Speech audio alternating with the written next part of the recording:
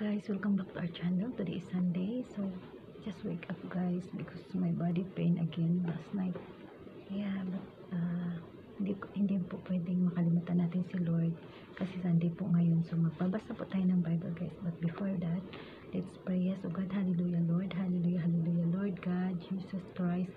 Lord, I'm here again, Lord. Just say thank you Lord, for all the blessings that you give me, Lord, and to all my viewers and my fans, my family and my boss, Lord. Yes, oh God, hallelujah, hallelujah, Lord. I praise you, I honor you, I declare your glory, Lord, in my life. Thank you, Lord, very much sa mga lahat ng mga biyaya mo sa amin. Ganun din sa mga lakas na binigay mo, Lord, para kami makapagtrabaho pa yun. Salamat, Lord. Maraming salamat. Ikaw po ang maghari sa aming buhay. Patawarin mo kami, Lord.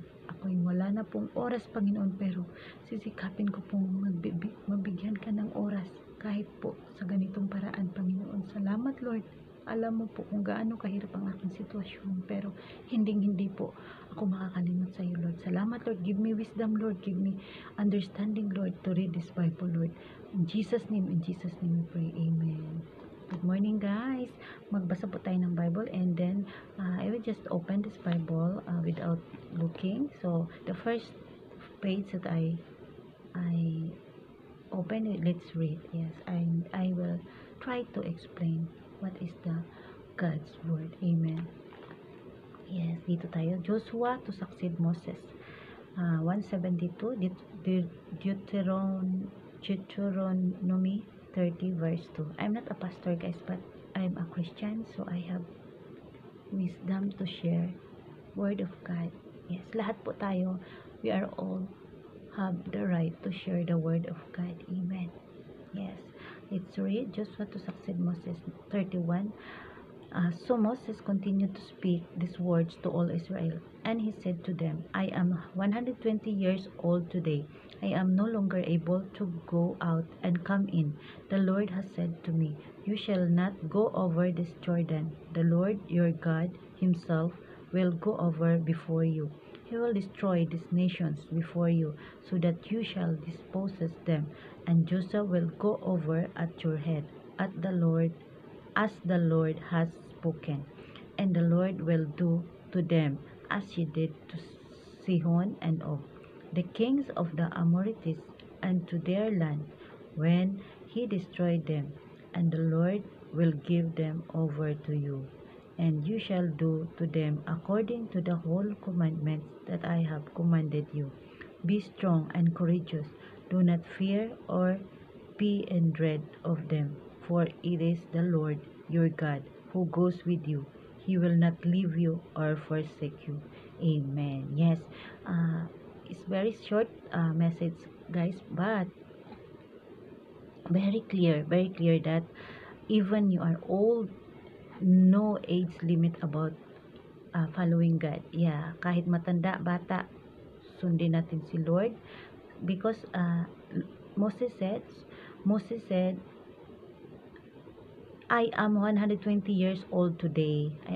So even you are very old, God still there in your life. Kahit sabi niya, kasi matanda na si Moses, but I am no longer able to go out and come in. Hindi na daw siya makapunta sa mga lahat-lahat ng mga bayan para ipamalita ang salita ni Lord. But the Lord has said to me, sinabi ni Lord sa kanya na you shall not go over this Jordan.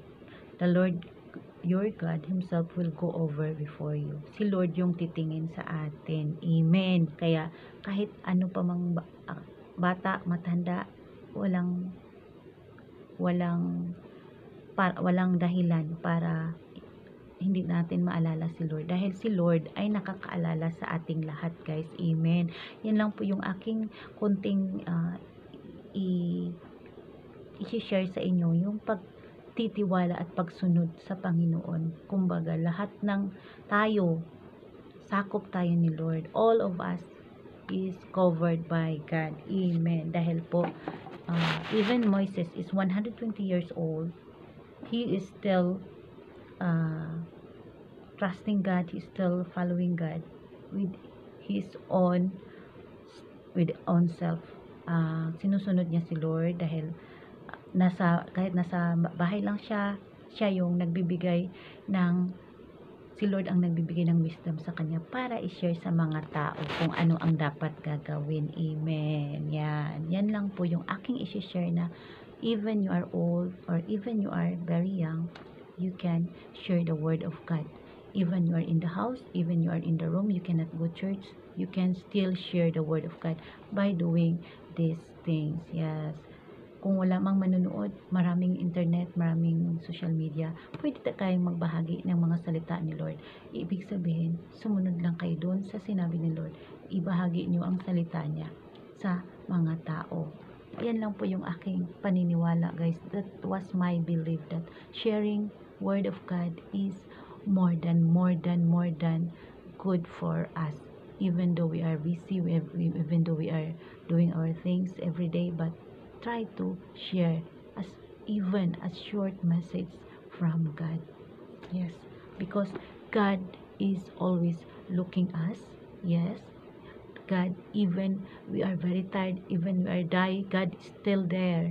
God is still looking with us. Amen. Kaya bakit natin siya makakalimutan sa saglit na paraan, sa maraming dahilan? Hindi natin pwedeng gawin yan, guys. We cannot do that. We cannot forget God in our life. Every day, every moment, we must thankful God that God is still here. God is still watching me, still helping me, still giving me strength. Yes, because according to the Bible, according to His words, He will come with us. If we cannot come to Him, He will come to us. Ibig sabihin, siya yung pupunta sa atin. Hindi lang natin namamalayan na andyan na pala si Lord, tinatouch na pala tayo, or pinaparimain tayo, or panahon na para gawin mo ito, panahon na para manalangin ka, magtiwala ka kay Lord. Yan, amen. Napapansin nyo ba, guys, minsan sa ating buhay, marami tayong suliranin. Tapos, pag naalala natin, wala nang ibang makakatulong sa atin. Bakit kaya? Bakit kaya natin sasabihin walang ibang makakatulong? Kumbaga, in the first place, guys, kapag may problema kayo, huwag kayong lumapit sa ibang tao. Lumapit kayo kay Lord. Kaya, yan yung aking ina-apply sa sarili ko. Kapag meron akong problema, hindi po ako nagsusumbong. Nagsusumbong ako kay Lord. Unang-una kong sinasabihan si Lord, Lord, tulungan mo ako. Nahirapan po ako. Yan po yung meron akong trust kay Lord. Dahil alam ko si Lord lang po yung makakalutas sa aking mga problema. Kaya, bakit ako magsasabi sa ibang tao? Yung ibang tao, ichichismis ka lang yan. Si Lord, never kang ichismis. Siya lang yung nakakaalam. Yan. Siya lang yung nakakaalam na yan. Lahat ng ating sinasabi, lahat ng laman ng ating puso, si Lord lang po talaga ang nakakaalam. Kaya, kapag kayo may problema, guys, huwag kayo magsumbong sa ibang tao. Unang-una niyong isumbungan si Lord. Yes. Diba iba nagsusumbong kay Tulpo? Bakit? Okay po yan, magsusumbong kay Tulpo, pero unang-una talaga, first, dapat nyo maisip, si Lord yung sasabihan nyo, para si Lord yung magbibigay sa atin ng wisdom, ng paraan, para masolve yung mga problema natin. Amen? Yes, amen. Talagang totoo po yan, guys. Unang-una nyong gawin, kapag meron kayong dinadala, meron kayong naramdaman sa buhay, meron kayong hinanakit sa inyong mga puso, if you have heart pains, failures in life, just talk to God. Very, very holy talking to God. Hindi po yung basta-basta ka na lang. Kumbaga, intimate yung pakikipag-usap natin sa Kanya. Hindi po yung basta-basta na lang na nandiyan ka lang mag-pray ka, pero yung utak mo hindi. Yan yung sinasabi ko na faith, true faith. True faith can move mountain, guys. Kahit anong kasalanan mo nang nagawa mo, kapag nagtiwala ka kay Lord, ay mapapawi ang lahat na yan. Kaya, yan po yung laging iniisip ko, Lord, help me. Kasi alam mo yung sitwasyon ko, napakahirap. Pero, still, God guide me. Still, God love me. Give me strength. Kapag nagugutom ako, pinapakain niya ako. Hindi man sa physical na paraan, pero sa spiritual na paraan. Amen. Yes, guys. Thank you. That's all only because today is Sunday. Today is Sunday is my holiday for God.